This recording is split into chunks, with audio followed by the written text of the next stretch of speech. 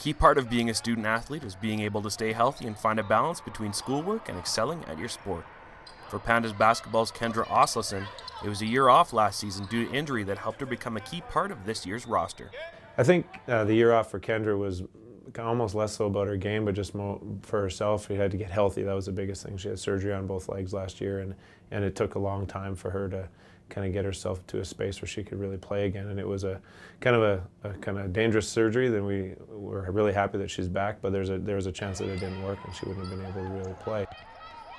For Kendra, that year off was a chance to develop in all aspects of her game. It was a really good learning opportunity for me to be able to sit on the bench and watch things happen and see the whole season instead of, just sitting on the bench for a shift if I was playing type of thing.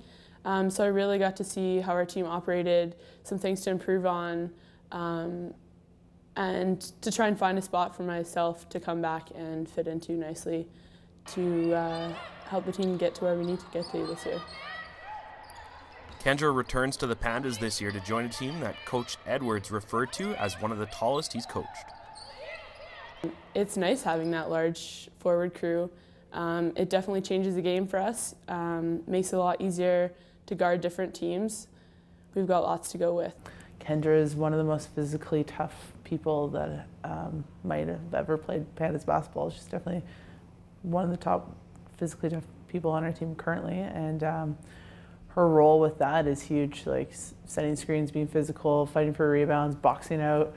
To move her is a challenge for anyone, and I always enjoy having a really good rebounding battle with her every day in practice. I think everyone that watched her play for her first 2 years knew that she could be a really impactful player for our team. She certainly has been through our playoff runs in the 2 years that she played. So, not having her last year, I think we lost some intensity on the floor, lost some offensive rebounding and some physical play. And having her back this year is just she kind of makes everybody a little bit tougher, and they have to guard her in practice to get physically tougher. That way she gets to do her thing in games and really give us an edge that way.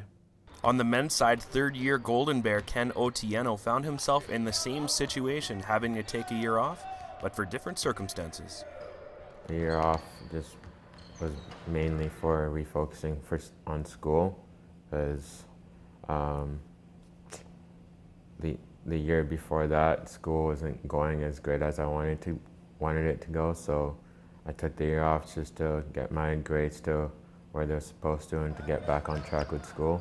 That break from basketball helped him to really develop as a player as well, having the chance to practice with the team on a regular basis.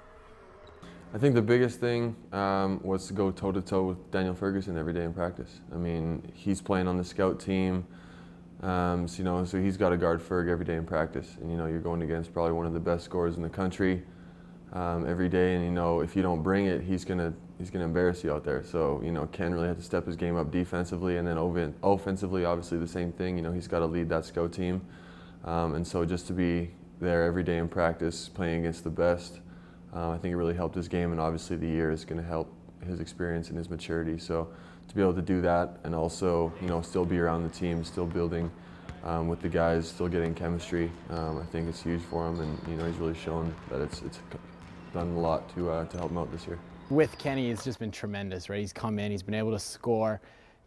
He's set up a lot of other guys. Defenses have to worry about him. He's another threat out there, so he makes Jordan's job easier, Todd's job easier, Rob's job easier. He's opening up space for these guys too, right?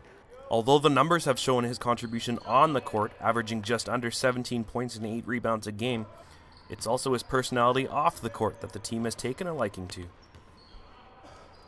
To my team, I guess I'm a funny guy, because they seem to laugh at almost everything I do, and I don't know how I got that role. It just started in my first year, and it carried out till now. He does it in sort of an unorthodox way, I guess. He's not your traditional trash talker, but he's a guy that keeps it light in the locker room, and you need to have those guys. In all, it's a prime example of student athletes persevering through time away from the game and being able to step into that key role for this season and seasons to come.